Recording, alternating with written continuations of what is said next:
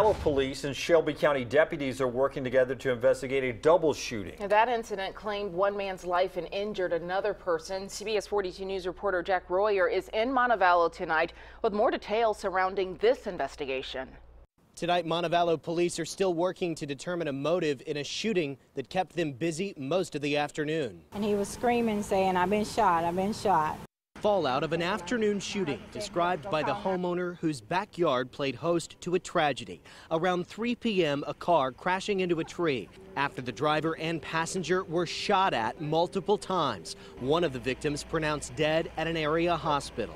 The car was pulled away from the tree it hit and taken from the scene hours later. Bystanders watched police work two crime scenes, the spot of the shooting and the subsequent crash. Police now chase leads on their hunt for a suspect. I mean, it's very unusual for Montevallo. It's a quiet city. We barely have crimes of this nature, so it's very unusual for our city.